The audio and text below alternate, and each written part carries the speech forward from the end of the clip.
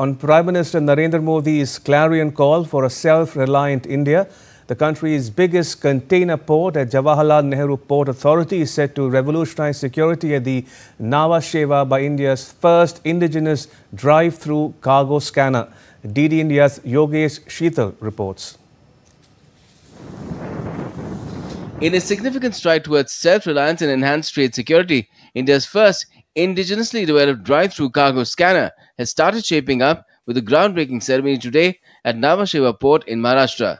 The project, which is a collaborative effort between Bhabha Atomic Research Centre and Central Board of Indirect Taxes and Customs, underscores India's commitment to the Atmanirbhar Bharat initiative, blending cutting-edge technology with national security and economic efficiency.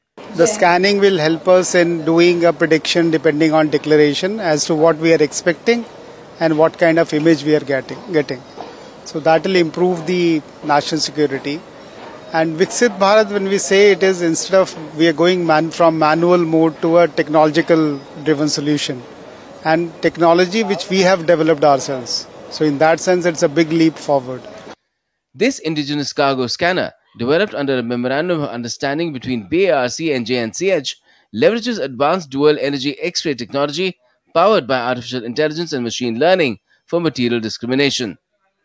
With a throughput of 60 to 80 trucks per hour at a speed of approximately 4 km per hour, the scanner meets stringent ANSI N.42.46 and IEC 62523 standards for image quality. This technology, it would enable our security concerns as well as our throughput concerns for India.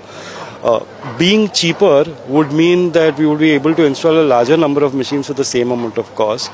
Positioned adjacent to the existing drive-through container scanner near PUB Nhava Sheva, the ICS will slash import clearance times from hours to minutes, reduce dwell times, cut operational costs by up to 50% and minimize manpower needs through automated threat detection.